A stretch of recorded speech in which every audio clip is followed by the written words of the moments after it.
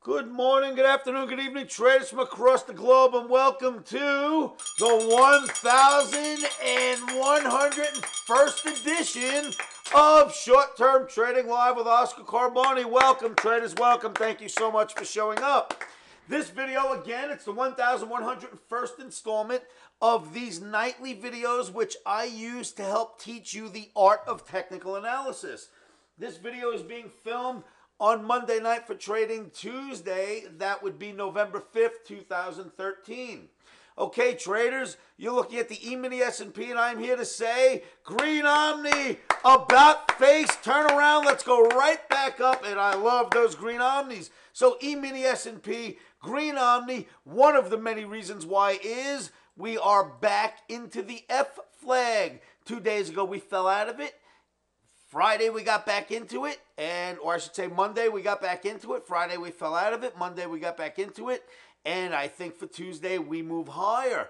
Many other reasons, of course, but we do love these F flags.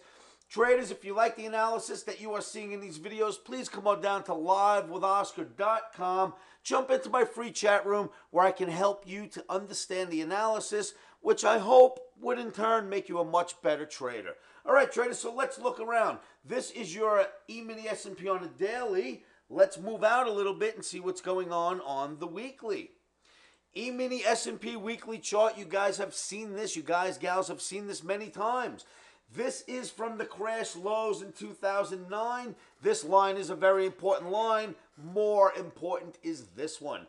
It goes all the way back to the crash lows of 2008 and 9 when they started to sort of form this channel on the way back up. Here's what's interesting.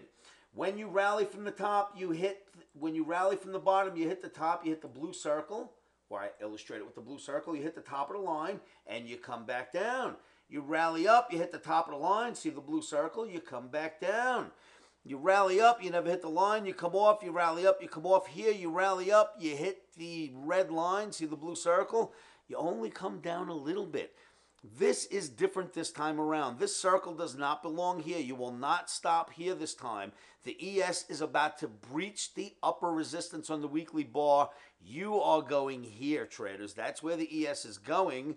So expect that to happen. Now this chart, remember, this is a weekly chart and it goes all the way back to the crash lows. This includes everything that we have seen since the crash.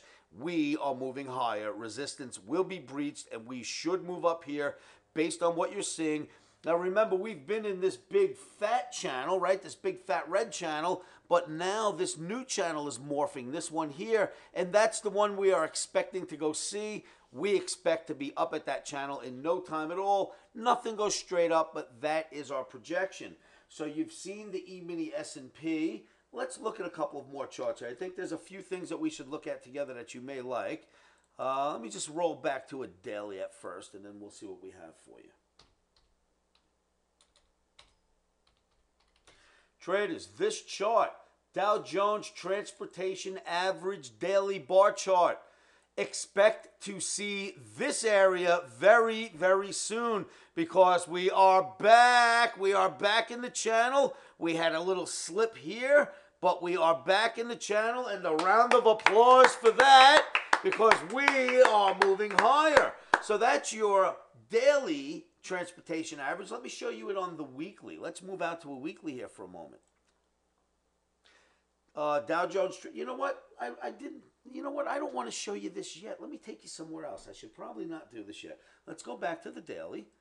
My apologies there. I'm getting a little ahead of myself. So on the daily, this looks absolutely fantastic. You got to love what you see here. Now we revert back to the emini S&P for a moment. This is our favorite trading vehicle, right? This emini S&P. On the emini S&P, we have been in what we like to call an F flag for some time now. These F flags almost always propel us towards the upside for quite some time. So we are absolutely expecting to see the markets move higher. One of the things that has been interesting is that the pullbacks have been very, very stingy lately, traders. You know, we had this pullback here, and that was pretty decent, but we know what caused that. That was the lunatics wrangling over whether or not we were having a debt ceiling. Remove that debt ceiling pullback, and you have not had many pullbacks in quite some time here. You had 1 day pullback, big rally. 2 day pullback, rally begins. We're rallying out of here, traders. That is what I would expect. Now, more on the weekly charts will come in videos later this week, traders. I don't want to get too far ahead of us yet. I want to illustrate some really great things that I'm seeing, but we'll take it 1 day at a time. What you are looking at is our look or our take on what should happen in the markets for trading Tuesday in the E-mini S&P. NASDAQ, of course, is included there.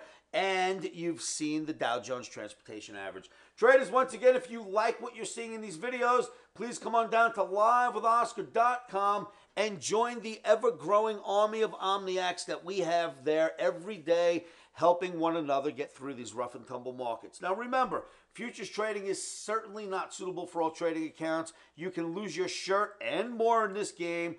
Futures trading, you need to have stops in at all times. Always place stops, place them first, because if you do not place stops before you get into a trade, you will simply write another check to one of your brokers, and when that check is used up, you'll write another and another, because that is what happens when you do not use stops.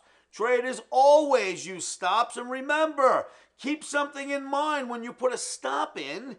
Basically, you are removing the risk and the emotions out of the trade, barring an event that takes place where somehow your stop doesn't get filled. But on an average day, an average trade, you put a stop in, then you put the trade on so you are protected. It's like buying a brand new car. You would never drive off the showroom lot with a brand new car unless you put an insurance policy on it first. Why would you put on a commodities position which costs way more than the average new car without putting on an insurance policy first called the stop? Traders, with that in mind, remember, stops are in.